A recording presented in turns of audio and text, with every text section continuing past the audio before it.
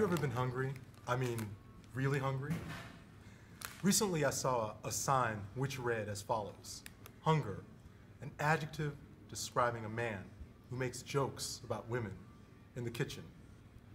Well, in today's 180-degree Bible study, we're going to see scripture that describes a man who angered God in the way that he dealt with food.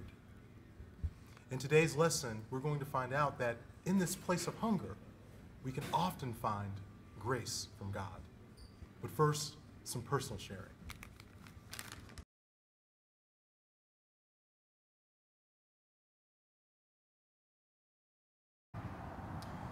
There is a way that we intentionally suffer hunger.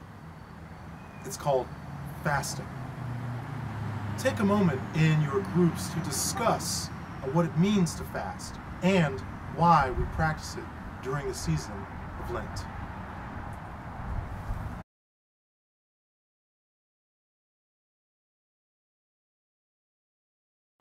Fasting is one of the ways in which we have a chance to experience something called FROG. FROG is an acronym for fully rely on God. When we deny ourselves food or any pleasure, it gives us a chance to really think about our relationship to God. In the passage that you're about to read from 1 Kings, you are going to hear about a man by the name of Ahab. He was the king of Israel in the middle of the 9th century BC. And instead of fasting, he was a person who actually took instead of denied himself. Well, as you read, God is going to have an encounter with him. In his time of hunger, he is going to have a chance to understand God's grace. As a group, read 1 Kings chapter 21, the account of King Ahab, and God's encounter with him as he fasted. After the reading, take some time as a group to discuss some questions. Each person can share and reflect with each of the questions or just listen. But during these questions, meditate on how it is that God shows his grace to us in times when we are hungry.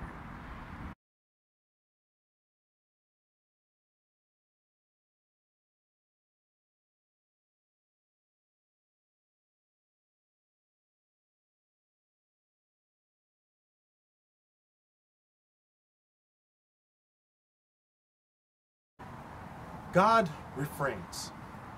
Just as when we fast, we refrain from eating or enjoying certain pleasures, God also refrains from dealing out his justice upon us.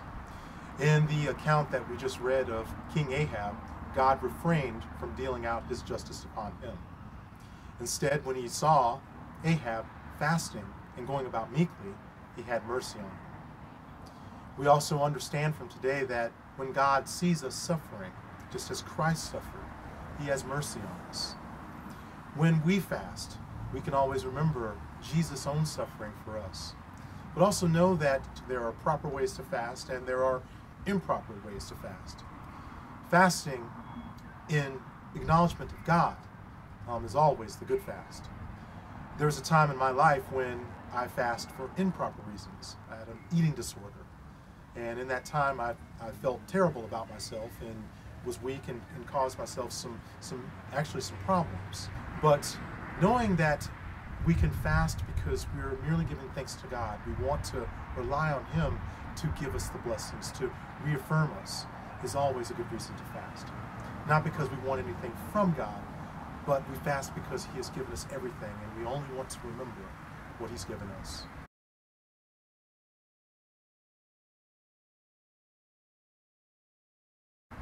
So as you reflect on the story of God's love for King Ahab during this Lenten season, remember that you have a God who refrains from punishing us, but gives abundantly to us all that we need so that we fully rely